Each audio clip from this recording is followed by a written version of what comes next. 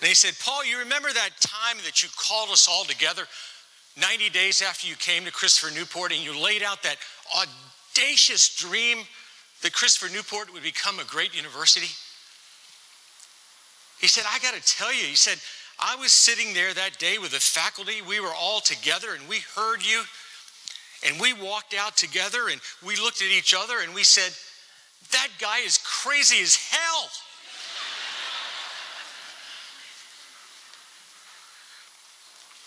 But you know what? Great dreams have power and consequence.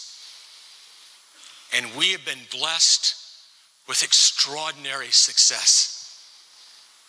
Because of you and because of a lot of wonderful people, amazing things have happened on this campus.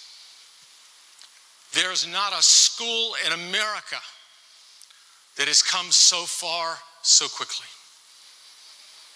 Our applications have exploded. The quality of our students has soared. We've added hundreds and hundreds of full-time faculty drawn from the greatest universities in the world. We've completed over $1 billion of capital construction and created a breathtakingly beautiful campus with world-class facilities. Our reach and our reputation is spreading across this land. We become a school of choice for high-ability students, and they love this school, and they bring our campus alive with their energy and their enthusiasm and their intellect. So as we start this 55th academic year, we have so much to celebrate. It was at commencement in May that we last assembled as a university community, joined by over 10,000 people on our beautiful great lawn in front of that magnificent Christopher Newport Hall. We awarded over 1,100 diplomas. Rector White and I shook every hand. Rosemary hugged every graduate, and the bell and the clock tower rang for 3 hours. It was a great and glorious day.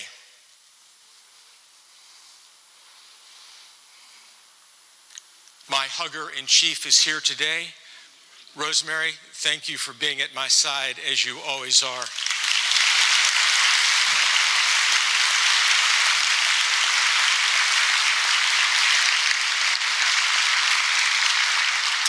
She's in an uncharacteristic position because she is someone who gets up in the morning and sprints through every day.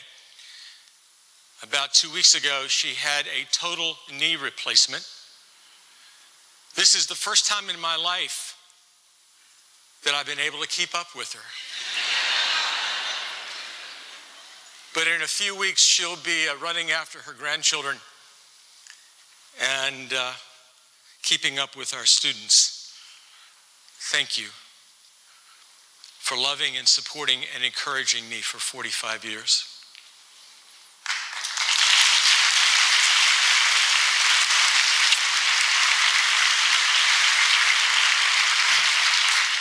Today we welcome back our faculty, but many of our colleagues have worked throughout the summer to prepare for this day.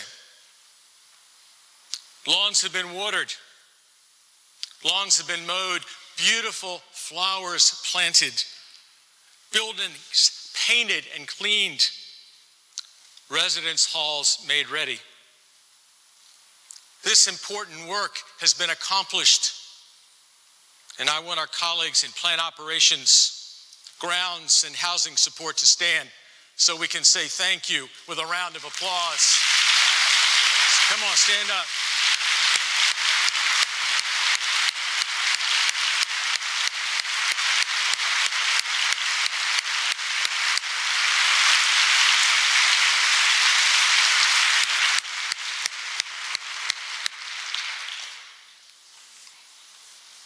I also want to recognize our many colleagues who over this summer, when so many of us were absent, welcomed thousands of prospective students and their families, conducted interviews, made 4 setting sail events, 2 leadership adventure programs, and registration goes smoothly and successfully. I ask all of our colleagues in admission, the registrar's office, financial aid, the business office, the President's Leadership Program, student life, dining services, residence life, all of you to stand. An extraordinary group of colleagues. Please stand so we can say thank you.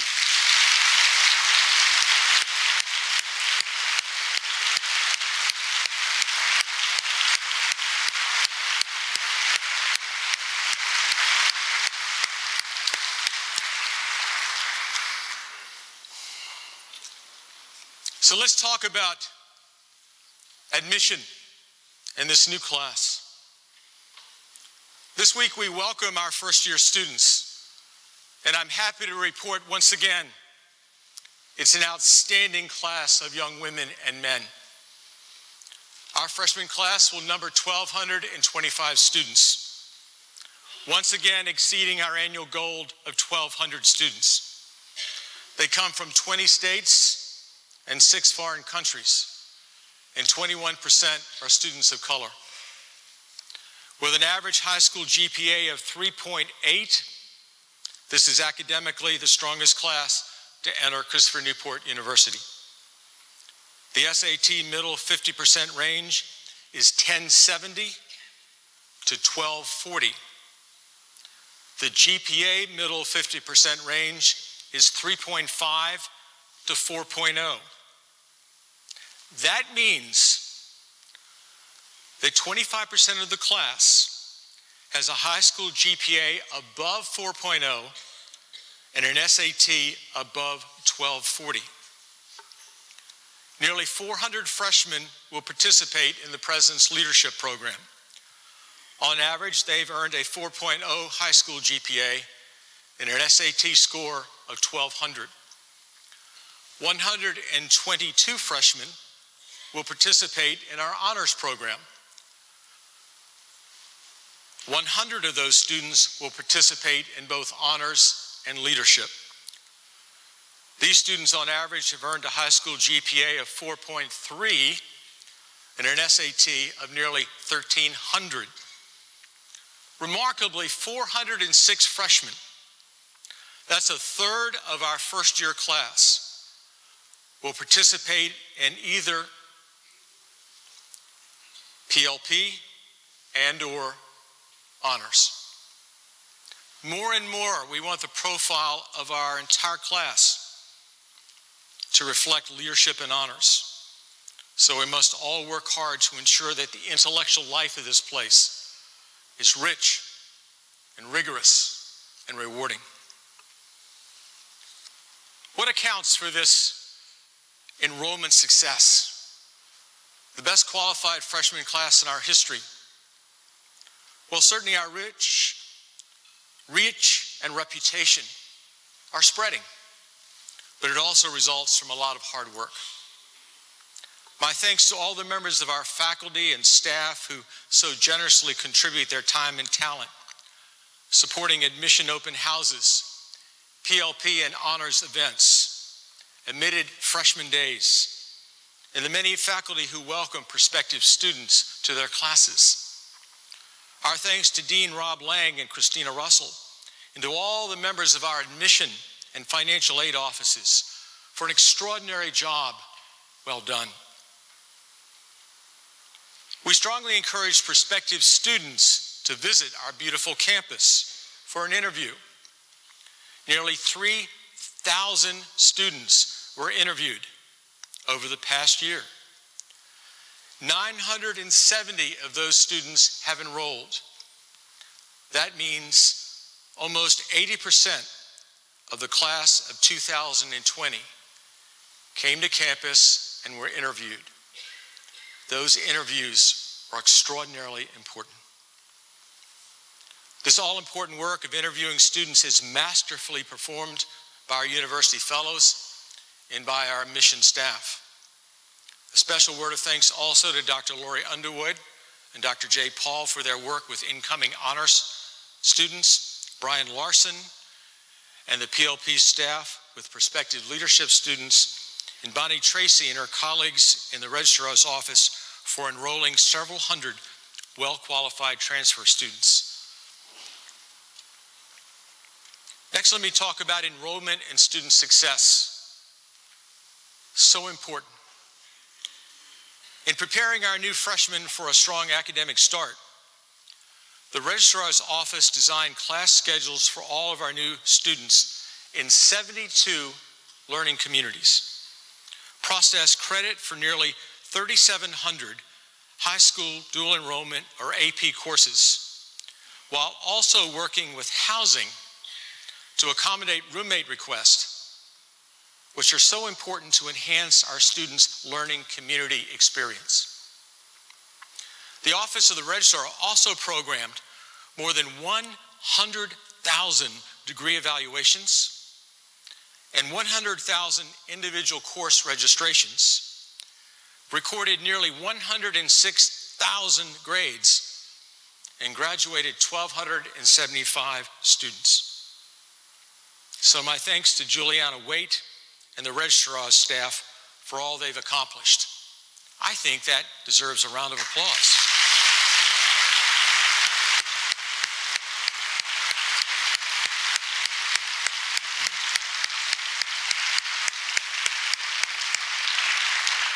And anytime you want to break in with applause, please feel free to do so.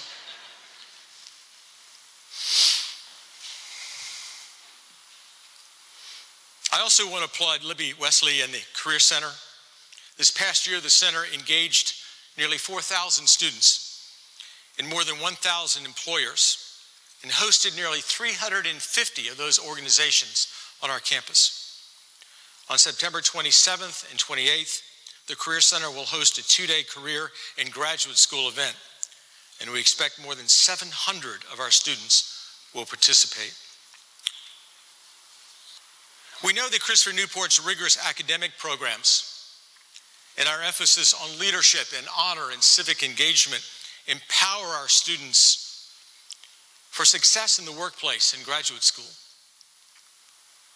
I'm pleased to report that our research indicates that within 6 months of graduation, 85% of our students are employed full-time or enrolled full-time in graduate school.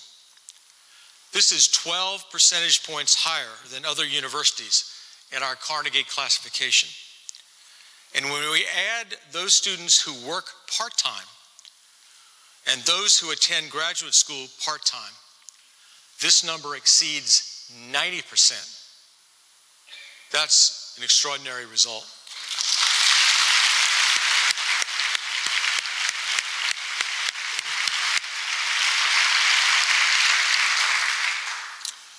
Now, discussing extraordinary results, listen to this.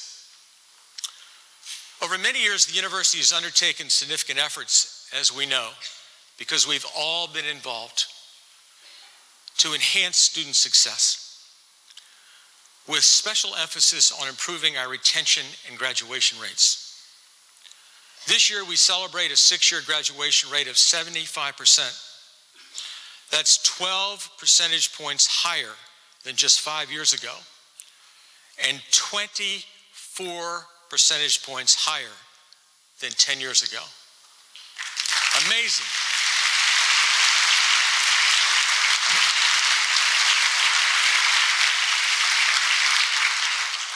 And then listen to this. Our freshman and sophomore retention rate has increased by 10 percentage points over the past 10 years. We won't know our exact retention rate until classes begin next week, but we do know that nearly 89% are now registered. We are assuredly advancing toward our goal of 90%. That is absolutely remarkable.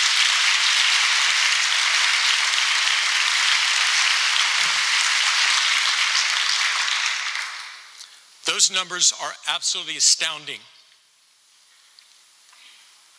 Schools across this nation are awed by what you've accomplished.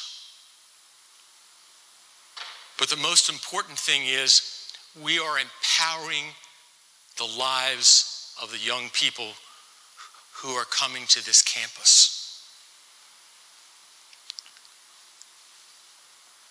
And each one of us is making that difference in the way that we embrace these young people, the way we invest in their lives, the way that we go the extra mile to be there for them. So thank you.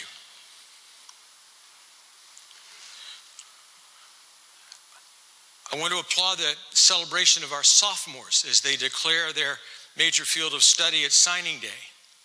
There's so many pieces to this student success initiative that reaches across our campus. Signing day is a piece of that. It's one of our signature student success initiatives. This past spring, over 92% of our second-year students participated in this collaborative event where every academic department warmly welcomes students to their major. I'm immensely grateful to our faculty, to Pete Carlson, Janine Ledger, our Center for Academic Success, the Career Center, the Registrar's Office, all of you for your hard work and the support of this important new tradition. And to all of you, many of you are aware, I think, that all of these initiatives and all of our success have received recognition now across this country. University Business Magazine honored Christopher Newport as a model of excellence for implementing innovative, effective, and interdepartmental programs to bolster student success. In addition, Noel Levitz awarded Christopher Newport the Gold Retention Excellence Award for 2016 for the most successful student success and retention programs in America.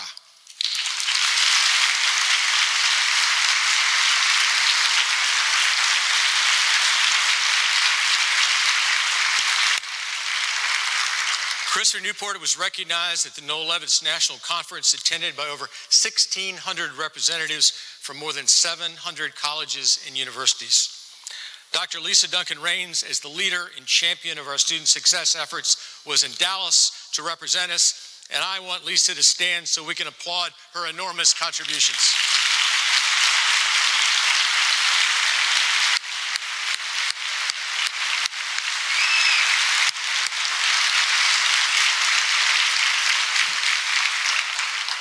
My thanks also to our provost, Dave Dowdy, to the members of the Student Success Coordinating Committee, and to all of our faculty, and to all of our staff for supporting and encouraging the success of our students.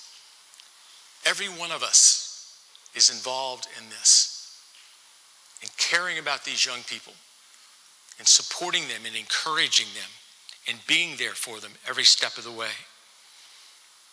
I thank you. Next, I want to talk about student life. And as I move toward a discussion of student life, I want to underscore the important work of the University Council on Diversity and Inclusion. Work to enhance our recruitment and retention of underrepresented students, faculty, and staff, and to promote and enrich a campus culture of respect and civility. It is important that our students, indeed all of us, live and work and study and learn on a campus that reflects the faces of 21st century Virginia, America, and the world. Moreover, we want to ensure that all people feel welcomed, honored, and fully engaged in the life of this academic community. And that must be and will be an important priority for us as we move forward. At Christopher Newport, we actively and intentionally recruit engaged students. This is not a place for spectators. I make that very clear, and Rob Lang makes that very clear, and his colleagues, as we recruit students. We send spectators to those big schools where there'll be a number on a computer, where it doesn't matter whether they go to class or not. At Christopher Newport, we expect our students to go to class, be prepared, and be engaged. And we expect them to get involved beyond the classroom as well, to be involved actively in the life of this place. And they are. We want them to bring this campus alive with their energy and their enthusiasm and their intellect. We have more than 200 clubs and organizations, an extraordinary number for a school our size. And last year, our students participated in nearly 18,000 events, totaling 17,000 hours of activities.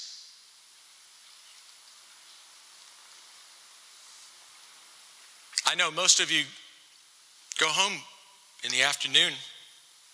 You should be here between midnight and 3 a.m.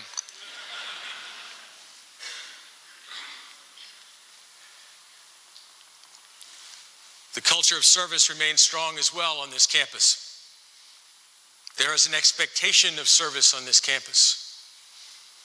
2 campus-wide events, Day 1 of Service and our Food for Thought campaign, will soon celebrate their 9th year.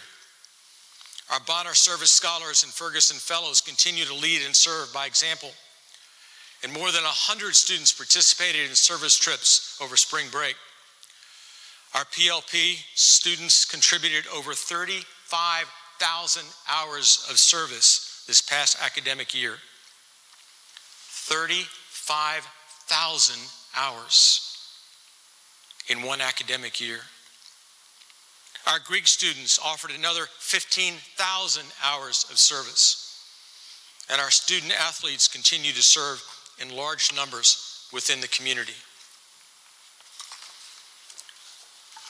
Our Greek community continues to grow as well. More than 1,400 students in fraternities and sororities, nearly 28% of our undergraduate student population. This week, 3 sororities, Phi Mu, Alpha Phi, Alpha Sigma Alpha, and 1 fraternity, Sig Ep, will be the first to move into our new Greek houses. The opportunities to lead and serve are many, but the success of student life depends on all of us. I want to applaud the work of Dean Kevin Hughes, Katie Wellbrock, Brian Larson, Bill Ritchie, Ada Bagley, Melissa Scott, the entire student life staff, as well as the dining and housing staff, led by Bob Midget, Bob Olson, Kevin Osaski, and of course, Drew Kernett. Thank you all so very much.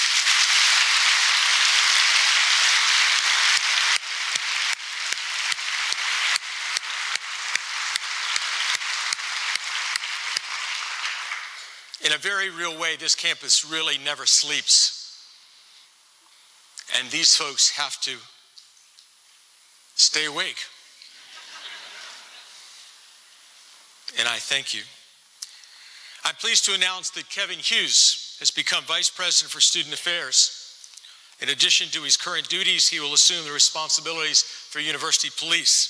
Join me in congratulating Kevin Hughes.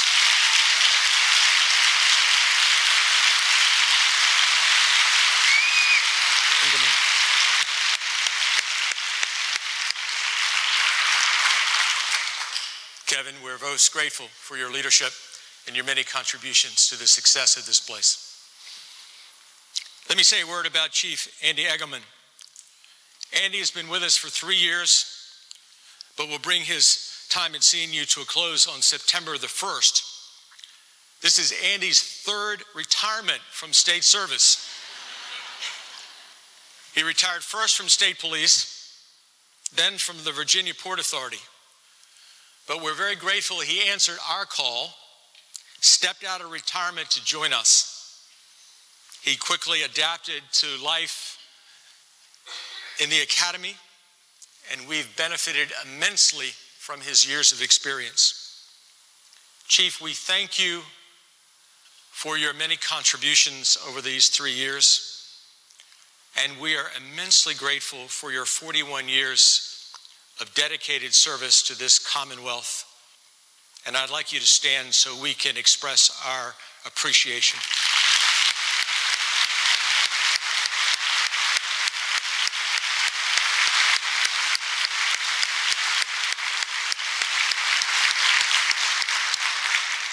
I'm pleased to announce that Captain Scott Austin has agreed to serve as acting chief as we launch a search to fill this important position.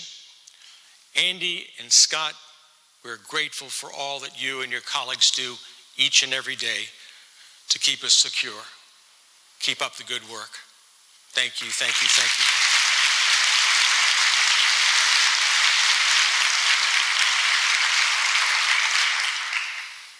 Next, let me speak to athletics.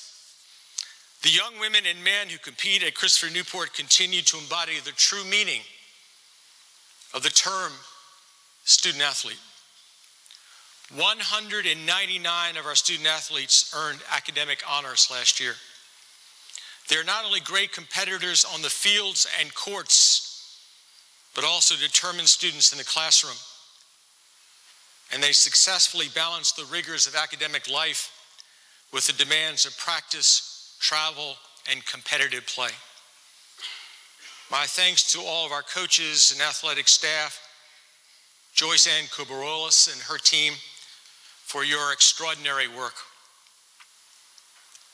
Again, this past year, the captains of Christopher Newport were the winningest intercollegiate athletic program in Virginia. Our student athletes won 75%.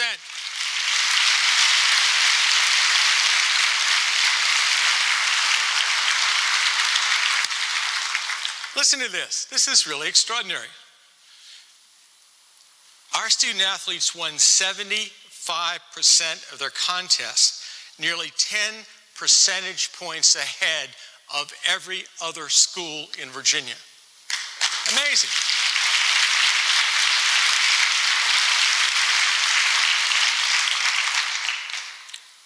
Most memorably, our basketball teams made the Freeman Center come alive during the winter as they put together remarkable seasons.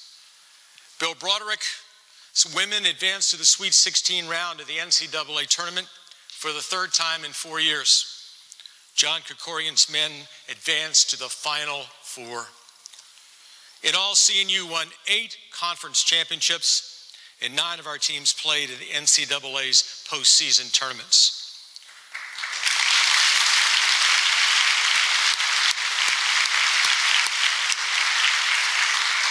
The overall success of our programs brought the highly competitive Capital Athletic Conference All Sports Award back to our campus for the second time in 3 years. My thanks to Kerry Gardner and Kyle McMullen for their leadership of the department over the last academic year. And after completing a national search that saw over 150 applicants, Kyle McMullen was selected as our new Director of Athletics. And we wish him well.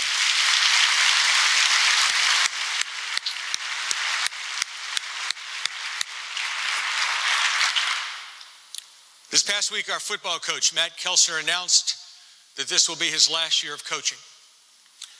Matt Kelchner is Christopher Newport football and always will be.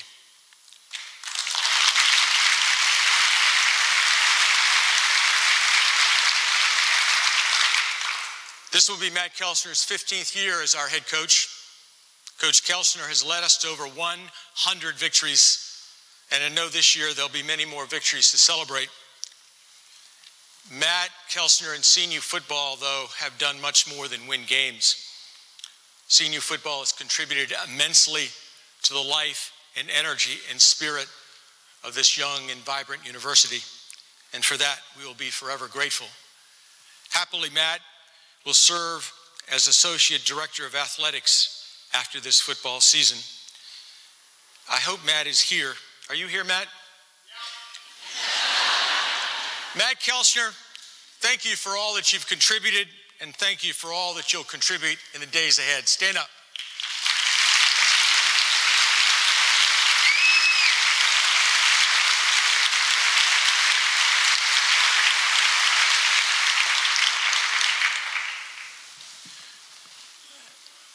he's the humblest football coach I've ever seen. Go Captains. Thank you, Matt.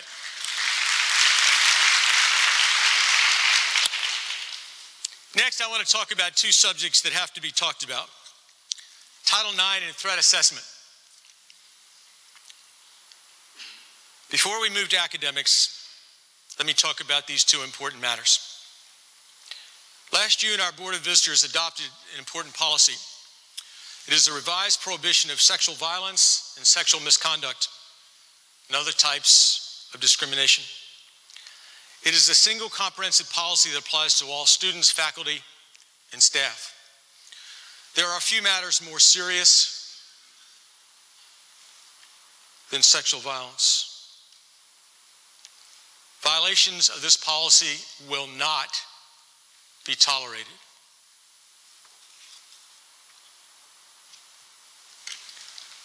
This policy is published in our handbooks and on website. Training will be provided to everyone, and everyone, every student, and every member of the faculty and staff is required to participate. If you're a new member of the university community, you'll be required to attend training provided by Michelle Moody, our Title IX officer. If you received training last year, you'll be required to complete training that will be offered online this year.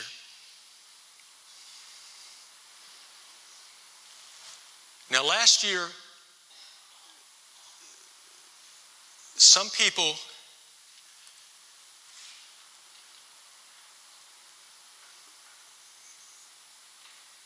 did not respond promptly to training. I want you to hear me very clearly. Michelle Moody schedules a number of training sessions. You are to find one of those and you are to be there, or you will find yourself somewhere else.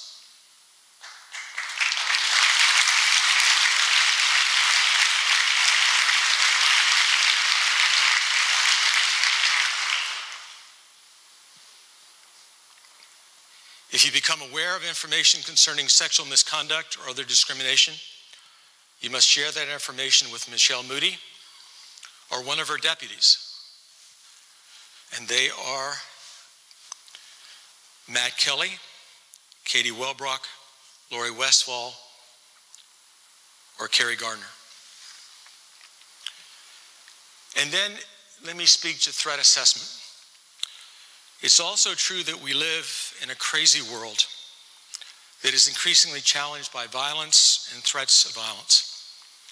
If you observe violent behavior on our campus or behavior believed to be an imminent threat, you should and must report it immediately to our police department. If you have concerns about an individual's behavior that may be a safety issue, but not an imminent threat, please contact someone in our police department, the HR department, the Office of Title IX, or the Provost's office. Each of these offices have been trained to respond to these situations, and they can immediately convene the threat assessment team, if necessary, to determine what appropriate action should be taken to keep our community safe. The Code of Virginia requires that that team include the Chief of Police, the Director of the Counseling Center, the Dean of Students, the Director of Human Resources, and the University Council. We've added the Director of Title IX and an academic dean, so we have a broader perspective. Let's take care of each other.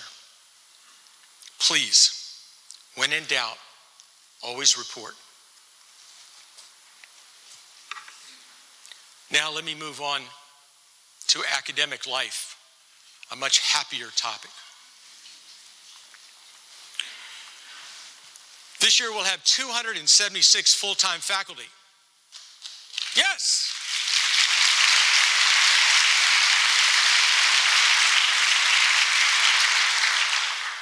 Now that's an increase of just one position over last year, which is an astoundingly modest increase for Christopher Newport University. But it's a big change in the composition of our faculty. And Jana, we should celebrate that, shouldn't we? Last year, 65% of our faculty were in tenured track or tenured positions. This year, that percentage is 70%. Think about that. Yes, break in with applause.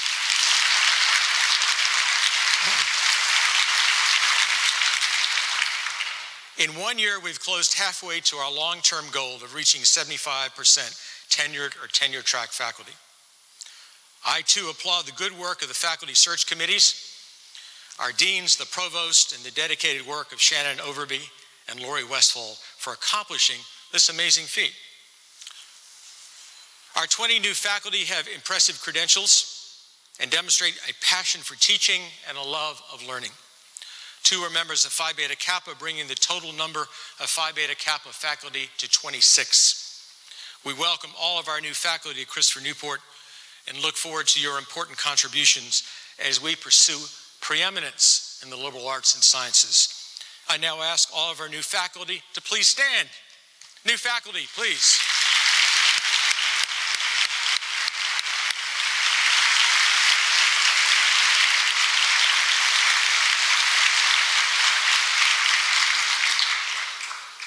We're honored by your presence and welcome you warmly to this community. As we increase the size of our faculty, we're also focusing on reducing class size so our students derive the immense benefits accruing from close interaction with our faculty and with fellow students. This fall, approximately 59% of our classes will have 19 students or less, and only 3% of our classes will have 50 students or more. I'm grateful to the chairs, the deans, and the registrar for a job well done.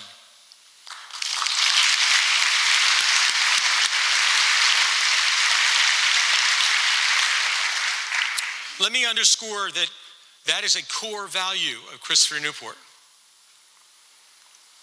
At the very core, that defines who we are. That contributes immensely to the quality of the academic experience, but it also distinguishes us from all the other schools with which we compete. It is incredibly important as we go out and tell our story and compete for these high-ability students that we're able to assure them that if they come to Christopher Newport University, they're going to be in a small class taught by a gifted professor who's going to know their name and engage them and challenge them and demand their very best each and every day. That's why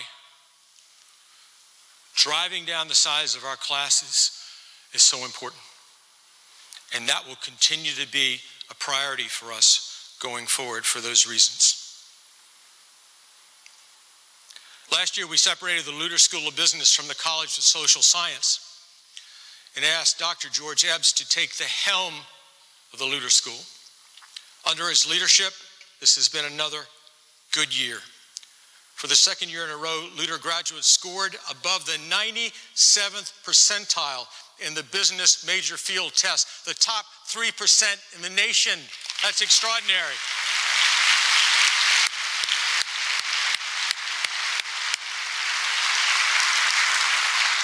And this June, Bloomberg Business Week named the Luter School one of the 100 best undergraduate business schools in America. Well done.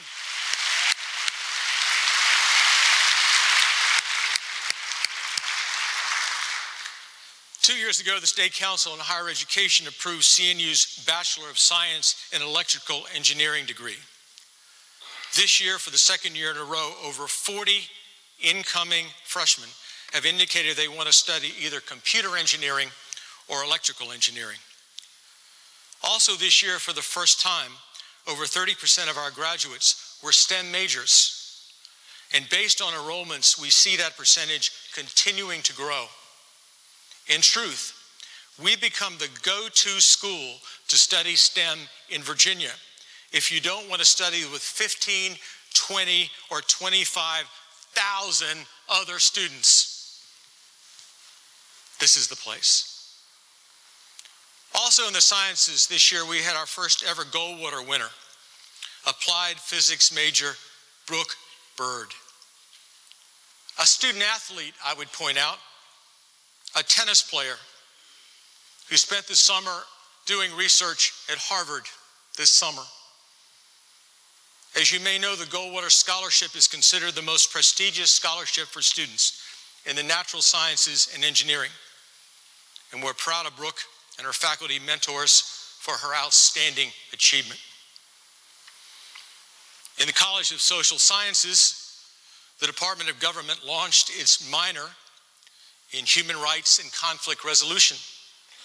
And the Department of Leadership and American Studies rolled out its newly revised Leadership minor. The college also has 3 academic centers: the Center for American Studies, the Wassam Center for Public Policy, and the Reef Center. And I'm happy to report that together these 3 centers have raised more than $500,000 in grants and gifts.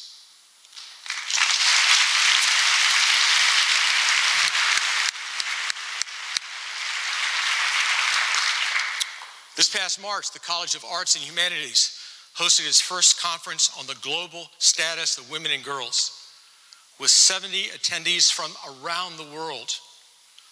Planning is already underway for this year's conference, which promises to become an annual event. This summer, Christopher Newport hosted the high school students for the Summer Humanities Institute. I'm very grateful to Dean Lori Underwood for her vision and for her leadership. And just this spring, the Public History Center, in its second year, received a grant from the National Park Service and the Mariners Museum. Congratulations to Sherry Shuck Hall, the center's director.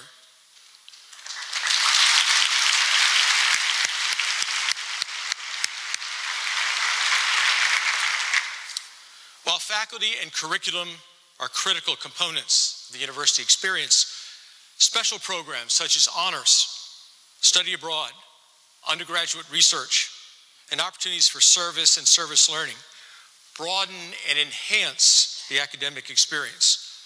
And we have some very strong programs in those areas.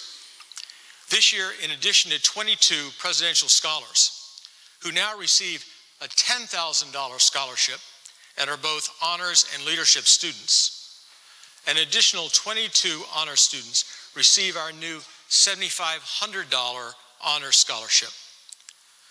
So with 122 entering students, our honors program is flourishing, and our commitment to competitive scholarships will certainly ensure the academic level and performance of our honors cohort.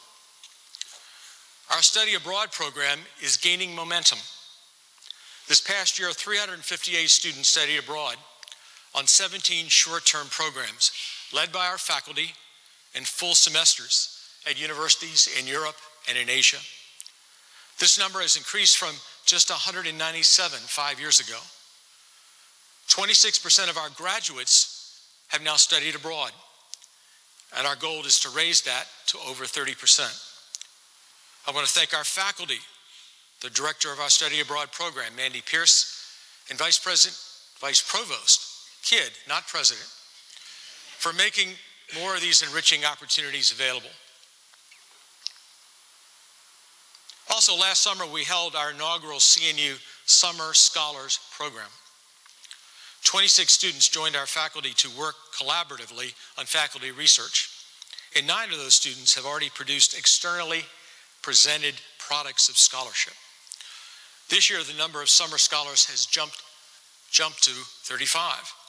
My thanks to Vice Provost Klein and Dr. Jeff Carney for their leadership of this emerging signature program.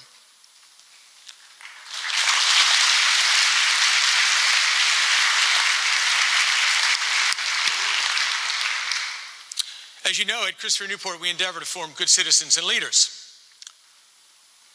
Our Center for Community Engagement now enters its 6th year of partnership with the nationally respected Bonner Foundation.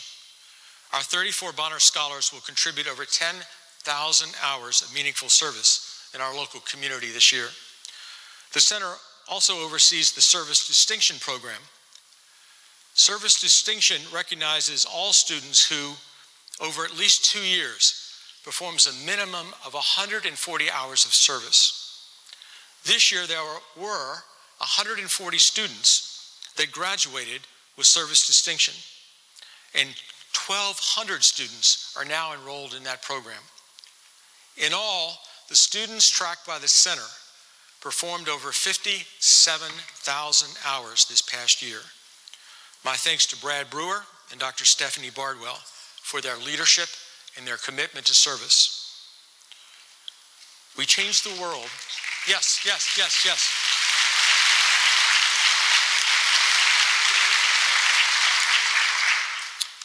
My hope is that we can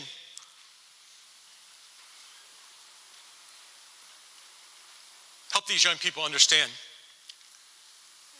while they're here, that the future of this world is not going to be shaped by great nation states or powerful parliaments or mighty armies, as important as those institutions are.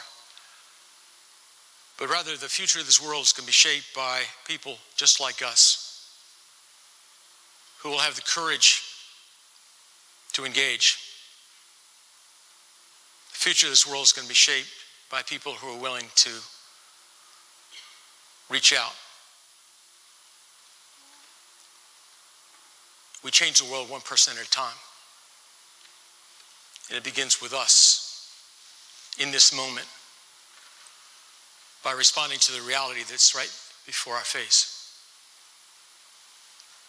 And that's the lesson that these young people are learning. And that may be the most important and powerful lesson that they'll learn on this campus. And that's why our emphasis on service, and that's why this Center for Community Engagement, and that's why this whole notion of service learning is so important. To make these young people aware of the world that surrounds them, to give them some notion of their responsibility for others, to encourage them to reach beyond themselves. And in that process, gain some appreciation for their ability to make a difference, to be empowered by that, to have their own life enriched and transformed, and in the process, empower and transform the world.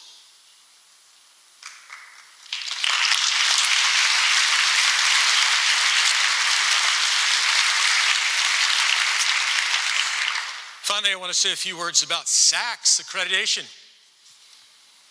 This past year, we've been very busy on two fronts. First, our own self-study, the Compliance Certification Report, or CCR, is nearly complete and will be submitted to SACS by September 12th. With 93 standards to address and numerous evidence files to back up our claims, the full CCR report is indeed a monstrous tome, representing many hours of work by many of you. And I want to thank all of our staff and faculty who have participated in this monumental effort. Special thanks go to Vice Provost Klein and to Professor Rourke Mulligan, both of whom have read through and edited every single standard.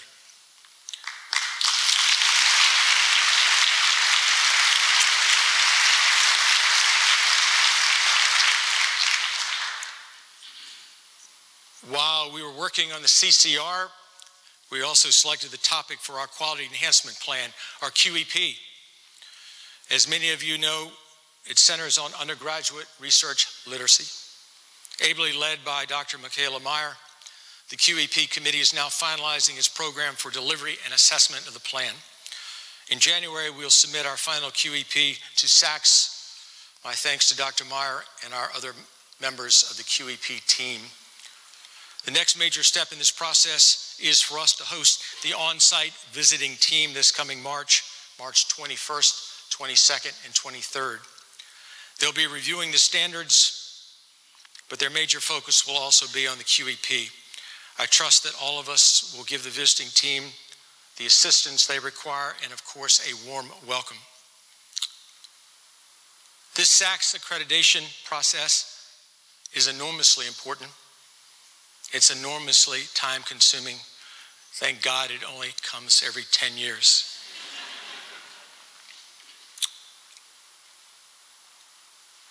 This task has fallen principally into the capable hands of our Vice Provost, Jeffrey Klein, who has done an extraordinary job, and I want Jeff to stand so we can give him a rousing round of applause.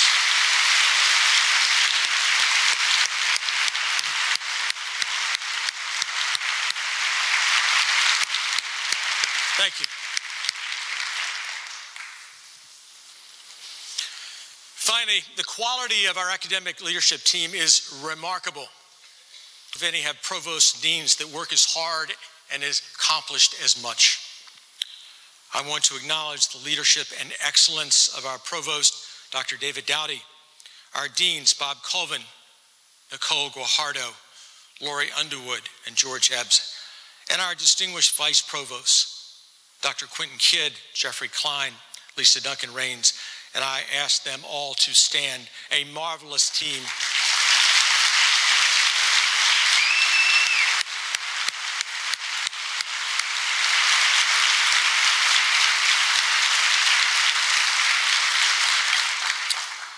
And to the faculty,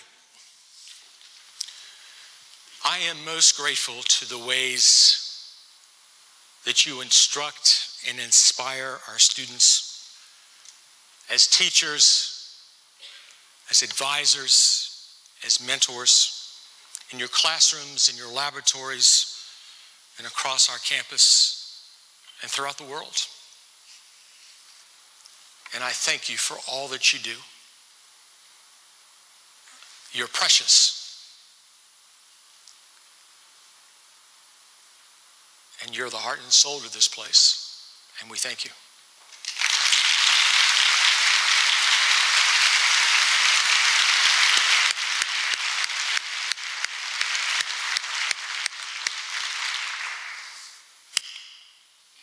It wouldn't be a report if we didn't talk about capital. A great university must instruct and inspire. Nothing does that more powerfully than magnificent art and architecture. That's why it's important that over the past 20 years, Christopher Newport has created a campus of civic proportions and beautiful design. Our vision and dedication and hard work in building a classic American campus is now being recognized across the country. This is the cover of Traditional Building magazine. This summer, our architect, Glave and Holmes of Richmond, received the 2016 Palladio Award for National Excellence in Neoclassical Design for Christopher Newport Hall. That, and I quote the article, serves as the cornerstone of the university's 2 decades-long transformation into a world-class campus.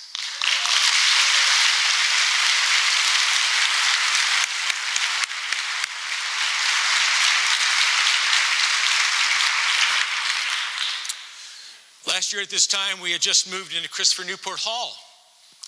170 of our colleagues, representing 16 departments, moved in over the summer, anxiously awaiting the return of faculty and students.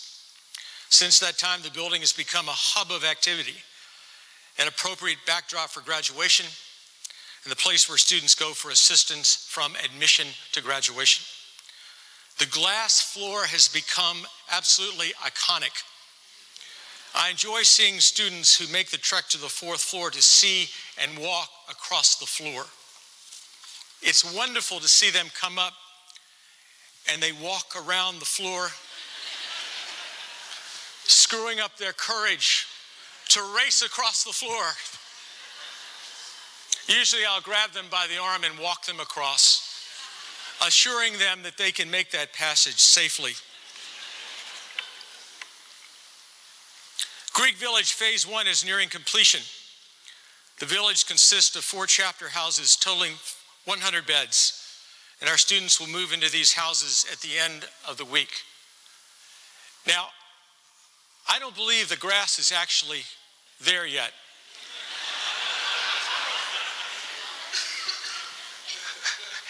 Amy actually put the grass in the picture. I just want you to know that before the students arrive this weekend, we will roll out the sod. We don't have the patience to wait for grass to grow at Christopher Newport. The sod will be rolled out. It will be green and grass, and it will be lovely. But I just wanted you to see, those are the real pictures of the building. That's the picture of the building that was taken yesterday. We simply painted in the grass. Just for full disclosure. But they're not bad, are they? They're kind of pretty.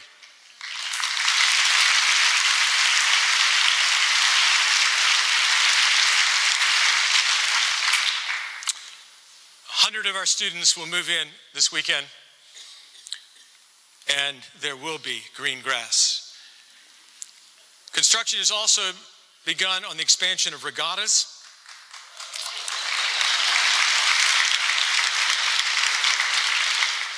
This project will add 300 additional seats for dining in a spectacular 2-story pavilion and creates an entrance from the Great Lawn. The expansion of regattas will be completed by this time next year.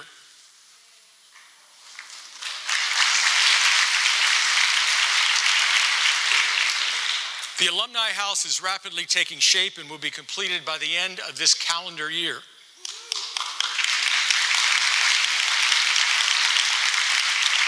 This beautiful Georgian house will provide a variety of meeting and event spaces, will be home to the Office of Alumni Relations, and will graciously welcome alumni to our campus for years to come. Our next 2 capital projects are the expansion of the library and the creation of a fine arts center. The library has become an all-important gathering place for our students. We have this wonderful problem at Christopher Newport. The library has become the gathering place. The students had required that the library be open on most days 24 hours. It is filled with students from the crack of dawn to late at night. We don't have enough seats to accommodate our students. So that has required us to design the next phase of the library, which will increase student seating from 400 seats to 1,200 seats.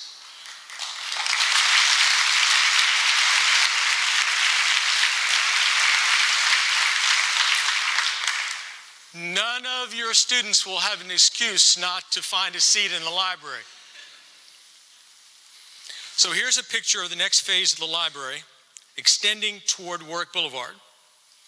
This is the face of the library if you were standing on Warwick Boulevard, looking toward the campus. It will add 800 additional seats to accommodate 1,200 students in all, and it will provide critically important space for our expanding collection. Our library holdings now exceed 784,000, and our 6-year goal is to reach 1 million.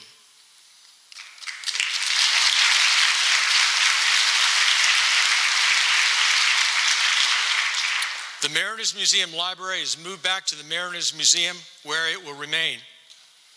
And this creates more space for stacks, reducing our dependence on high-density shelving. That means we will now actually see books in our library.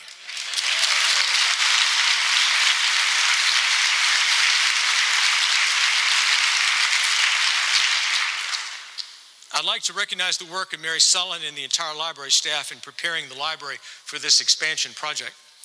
They worked alongside the movers to box and move 50,000 volumes to Gosnell and moved 200,000 volumes to the south side of the library. Special recognition goes to Beth Young, who created the plan and led the staff through the project. During the construction, the library, yes.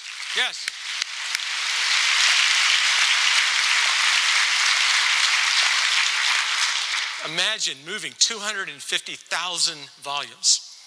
Thank you, Beth Young. Thank you, library staff. During the construction, the library book and journal collection will be available through a request system developed by the library.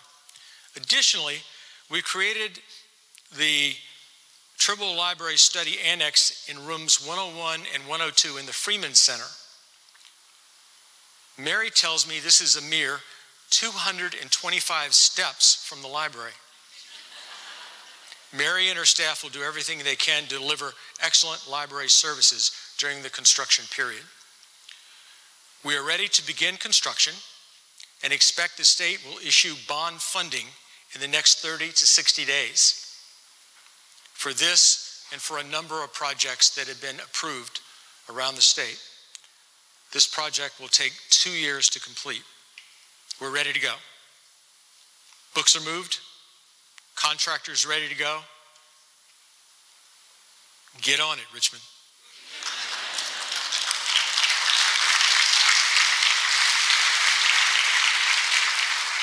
The Fine Arts Center will face the Avenue of the Arts and stand next to the Ferguson Center.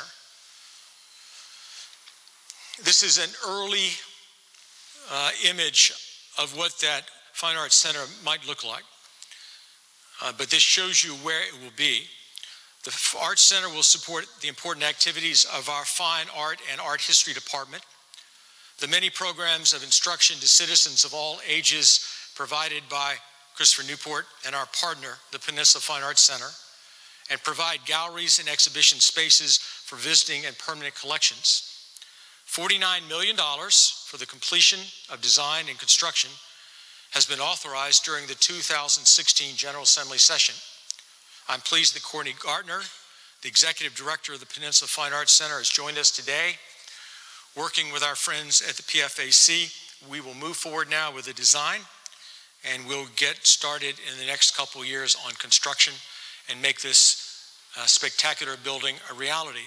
So what we'll have is the performing arts in the Ferguson Center, the visual arts in this new Fine Arts Center standing side by side, connected, so we have the marvelous flowing back and forth of programs and people, with the Ferguson Center looking out toward Warwick Boulevard, the Fine Arts Center looking toward the Avenue of the Arts, a marvelous combination of the arts that will empower the life of this academic community and the Commonwealth of Virginia.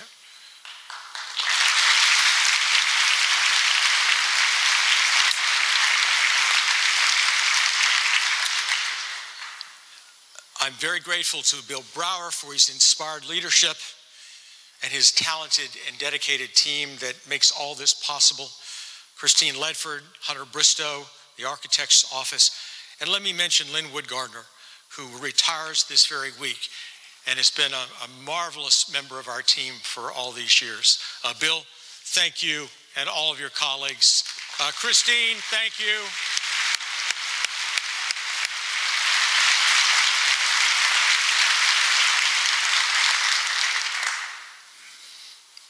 Let me talk about the Ferguson Center briefly as we celebrate our 12th season in the Ferguson Center for the Arts. Over 2 million patrons from all over the world have come, been seated where you are seated to enjoy the finest in the performing arts. Our own students and faculty presentations, as well as the finest performers in the world.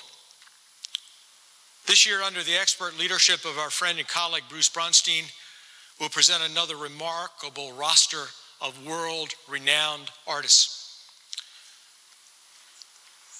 Once again, there'll be something for everyone. And although many of the performances have already been announced, let me share just a few of those names this morning. The 2016-17 Broadway series is outstanding. In October, the full throttle story of the struggles, fears, and triumphs of young artists navigating the world of dance, music, and theater, Fame, the musical. In November, the Pulitzer Prize and Tony Award-winning masterpiece, the 20th anniversary tour of Rent. In January, the ultimate feel-good musical that over 60 million people worldwide have fallen in love with, Mamma Mia. In January, the quintessential backstage musical comedy classic featuring some of the greatest songs ever written, 42nd Street. The Broadway series concludes in March with the coming-of-age disco fantasy, Saturday Night Fever.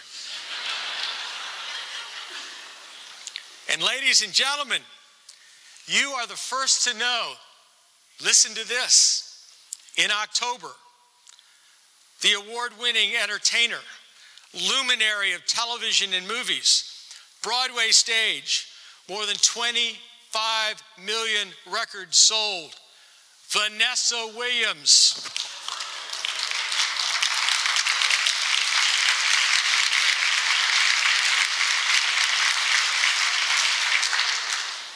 An unforgettable evening of entertainment on this very stage. In addition, of course, there'll be many, many other performances. Some of the world's finest artists, great symphony orchestras, jazz, rock and roll, ballet, modern dance, comedy. As is our tradition, early this morning, 9 seats in this concert hall were randomly selected. Under 5 of those seats, we've affixed a CNU logo, don't you peek. Under 4, we have affixed the logo of the Peninsula Fine Arts Center. When you leave, check under the bottom of your seat. If there's a CNU logo or a PFAC logo, you are a winner. Hand that to Margaret Yancey and you'll receive either a gift certificate to the Freeman Center, to the Ferguson Center, worth $100, or a gift certificate for a family membership to the Peninsula Fine Arts Center. Now we're almost there, stick with me. You've been wonderful. There's just so much to celebrate. You know, as I move to the end of my remarks, I want to pause for just a minute.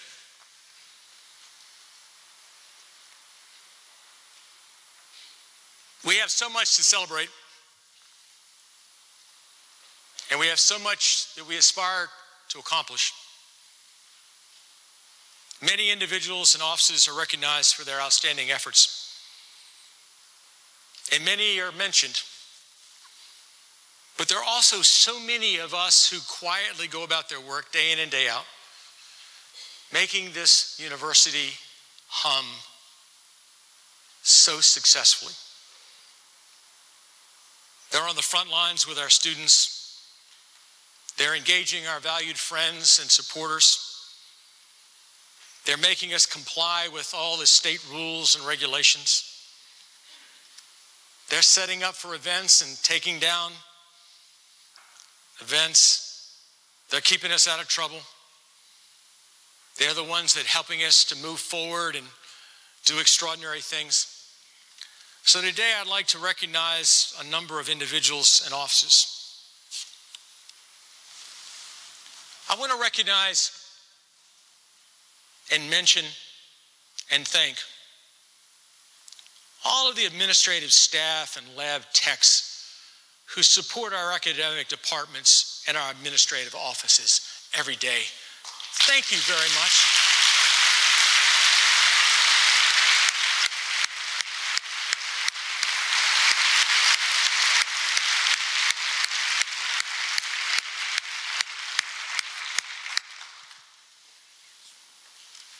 I want to thank Lori Westfall and the Office of Human Resources.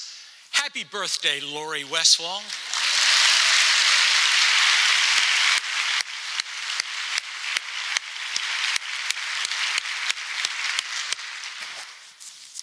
I want to thank Andrew Crawford and the Information Technology Services.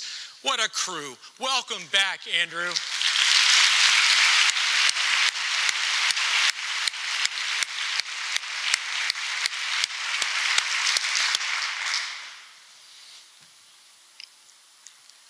I want to mention a very special lady who's been an all-important part of this place for a long time.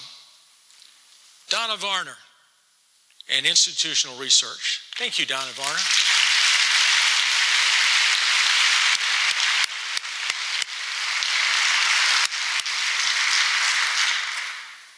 I want to thank Diane Reed and the business office. Extraordinary job every day. Thank you very, very much.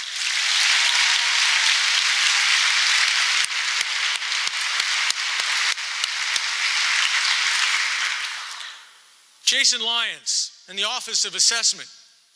Keep your eye on things. Thank you.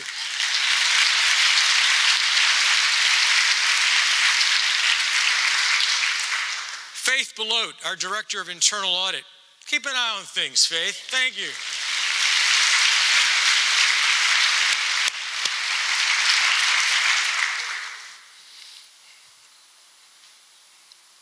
Another absolutely indispensable player here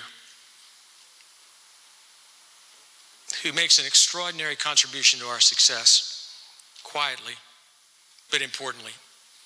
Pat McDermott in the Office of Planning and Budget.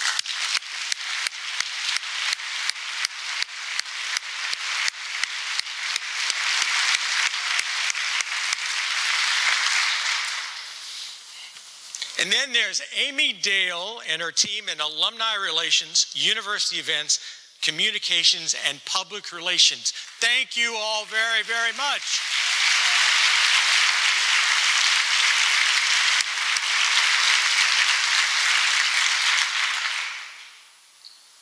Ryan Fairby and the Departments of Material Management, Warehouse, and Mailroom. We couldn't live without you. Thank you for all that you do.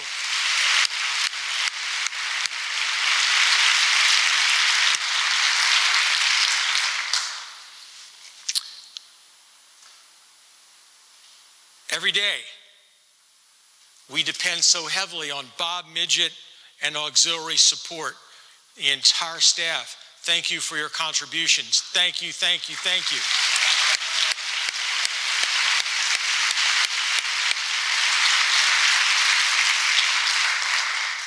Tammy Summer, Director of Emergency Management.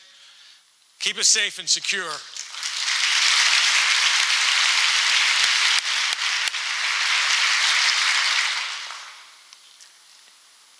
There's a marvelous group of 700 or 800 older citizens in this community that have embraced us. They come to our campus on a regular basis. They contribute to us in so many ways. They are led by an extraordinary woman, and I would want to recognize Jane Salzberger and her incredible team at Lifelong Learning Society. Thank you, thank you, thank you.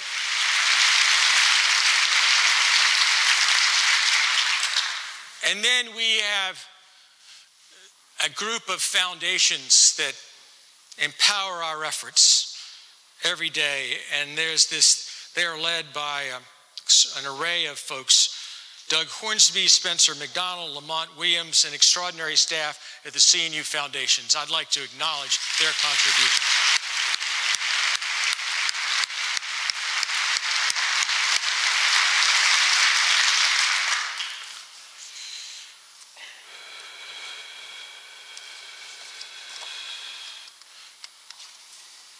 Now, I'm going to take a moment of personal privilege. There are two people that are indispensable in my life, but that are absolutely indispensable to the success of everything that happens on this campus. Cindy Perry is the Chief of Staff. She is the Chief Operating Officer. She knows and is involved in everything that happens on this campus. There's no one that loves this place more. There's no one that contributes more profoundly to our success than Cindy Perry. She is an extraordinary woman, and I love her dearly, and I thank her for all that she does each and every day.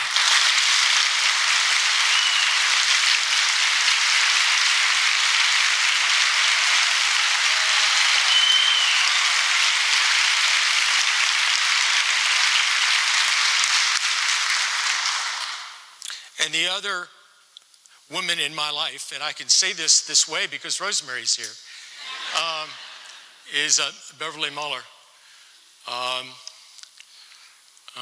When we were offered the opportunity to come to Christopher Newport, Rosemary said, well, I will come if Beverly will come with us. Beverly has been part of our life even before we came 20 years ago. And she is an extraordinary human being. She has a total photographic memory, literally, really. And she has an extraordinary intellect and an immense heart, and is deeply dedicated to the Tribles, and deeply dedicated to this university and to everyone here, and works extraordinary hours because she is at my side. And so there are no two people that contribute more to what happens on this campus than Beverly Muller and Cindy Perry and Bill Brower along with them. And so I just wanted to single out my principal co-conspirators and say thank you.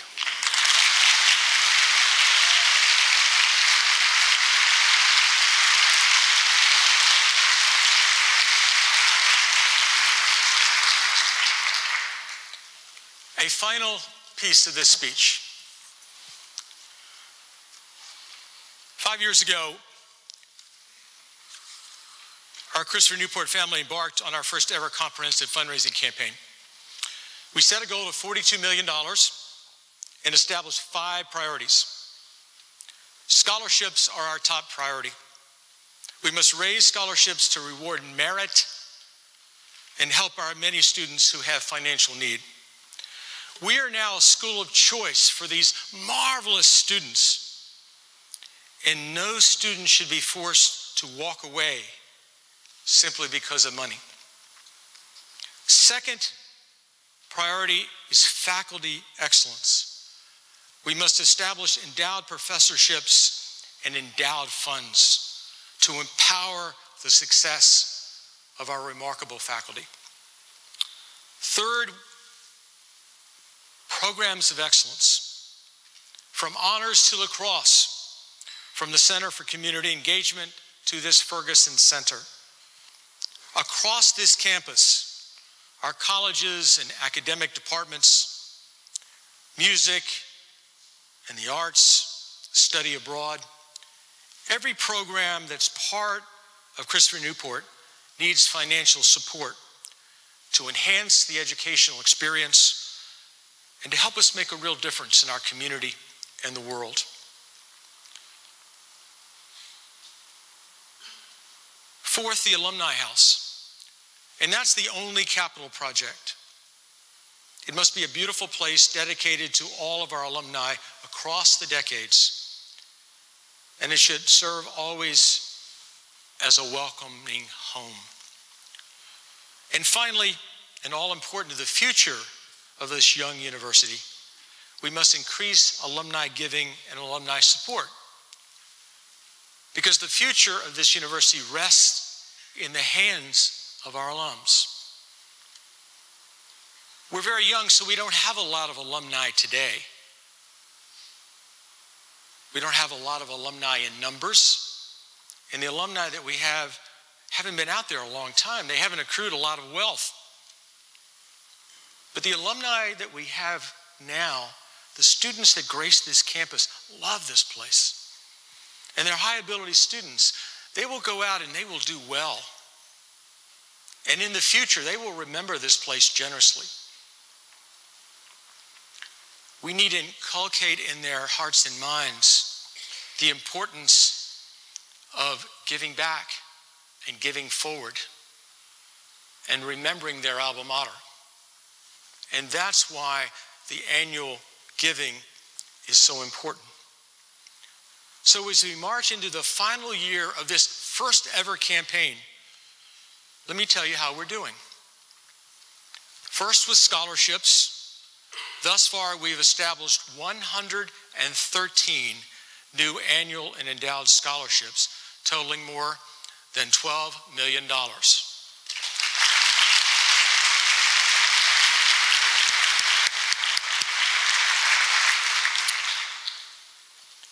Our second priority, faculty excellence. We had no endowed professorships when we started, imagine. Now we have 2. We're doing better. The Jennings-Luter School of Business Endowed Professorship, established by Bruce and Laurie Jennings, and the Torgler Professor of Music, established by Mary and George Torgler. Dean George Ebbs is the first Jennings professor, and Dr. Mark Reimer, our first Torgler professor.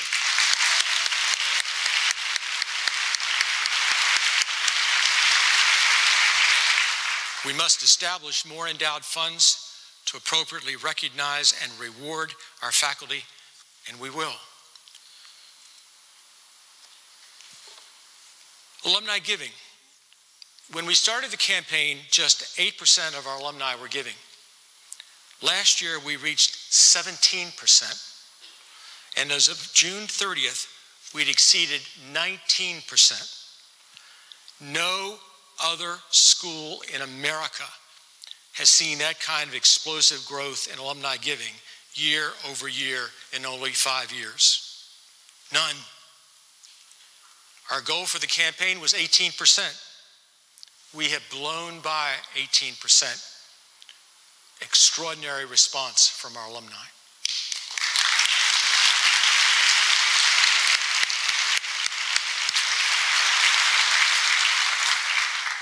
Senior Day and our extraordinary senior class gift campaign are 2 reasons our alumni giving has grown so dramatically. Senior Day 2015 was our first Senior Day and surpassed everyone's expectations. For 2016, this infographic gives a great snapshot of our remarkable success.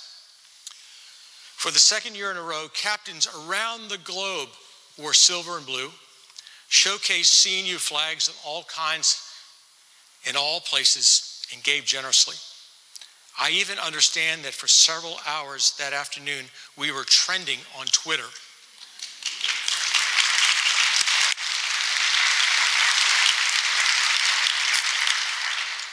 The senior class gift. Giving to support things we care most about in our lives is one of the most powerful, meaningful, and joyful things that we can do. Instilling that in our students while they're here ought to be an important part of the Christopher Newport experience. The incredible growth of the senior class gift campaign over the last 5 years is a testimony to the fact that our students get it. The class of 2014 made a gift of $76,000. The class of 2015 gave more than $83,000. This spring, the class of 2016 gave a gift of $106,000.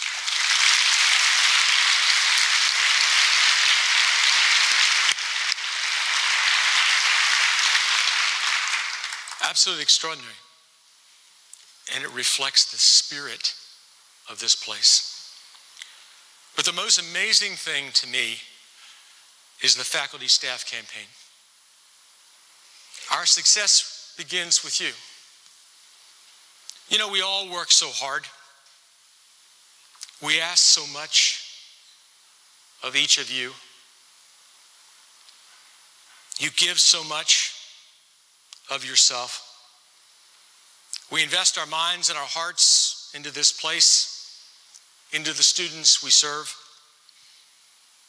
And then each year we ask you to make a financial contribution as well.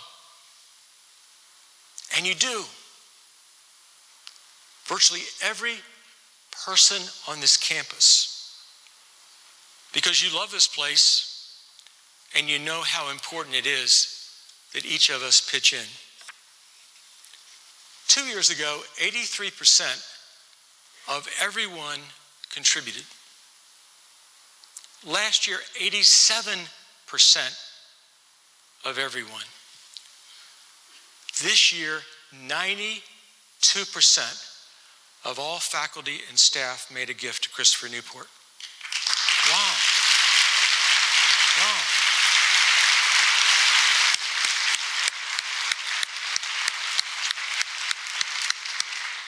You are absolutely the magic of this place. And there isn't another school like this anywhere in this country. Thank you. Thank you. So as we sprint to the finish of our comprehensive campaign, just one more year, here's what we're going to do in this final year. We'll focus more than ever on new scholarship support. We'll establish additional endowed professorships. We will exceed $1 million in support for the Alumni House. We will complete it and we will open its doors. We will pursue transforming support for international study and undergraduate research opportunities for our students. We will surpass the 20% alumni participation landmark. And hear this. Much like Katie Ledecky and Michael Phelps in the Olympics,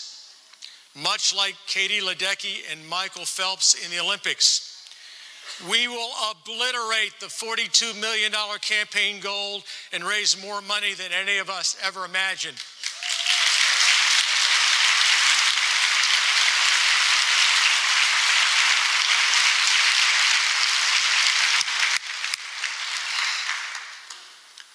And having made that audacious commitment, I think it's time for me to introduce Adelia Thompson and her team.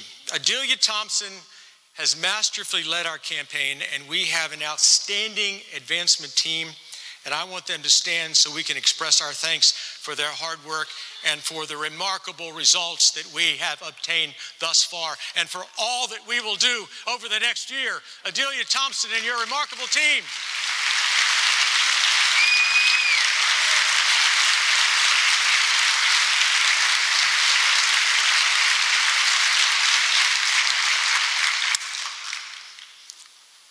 And now I'm going to bring these remarks to a close with a story of two special gifts that were made this spring. The Lighthouse Fund was established 2 years ago as an emergency fund to help students in crisis. As you remember, students cannot apply for assistance. Recommendations for Lighthouse support can only come from faculty and staff.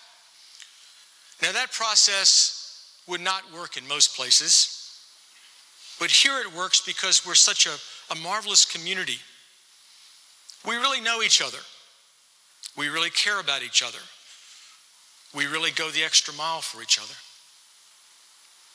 You are our students' academic advisors, counselors, teachers, coaches, program leaders, department chairs. You're individuals who work throughout our campus where our students live. You hear their deeply personal stories. You're the ones who can help. To date, the Lighthouse Fund has provided very meaningful help to 21 students. And 20 of those students have been able to remain at Christopher Newport and continue their studies.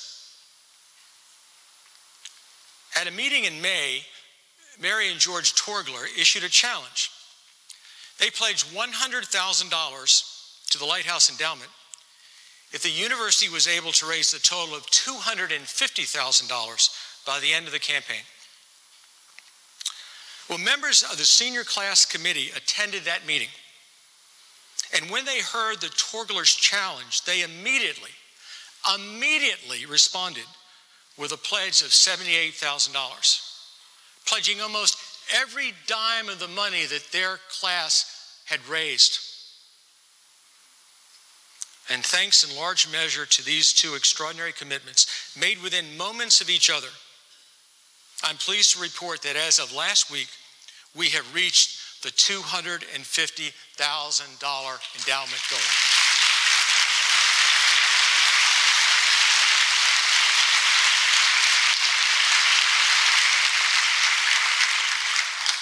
Now that's an extraordinary story.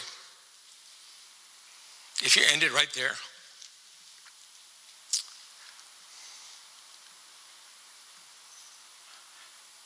But there's more.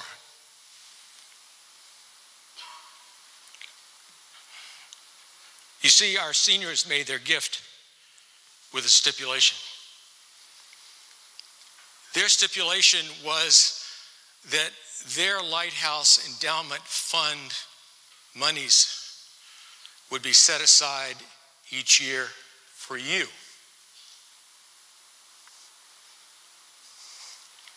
To support faculty and staff in crisis. You see, that's what happens when you create a campus community that cares about minds and hearts. A community that instructs and inspires students to speak the truth, to do what's right, to honor the humanity of every person, to care about others, to lead, to engage, to serve, to love. That's the spirit of this place. That's the magic of Christopher Newport. That's why I love this place. And that's why what you're doing and what we're doing is so important. So thank you. Godspeed. Go, Captains.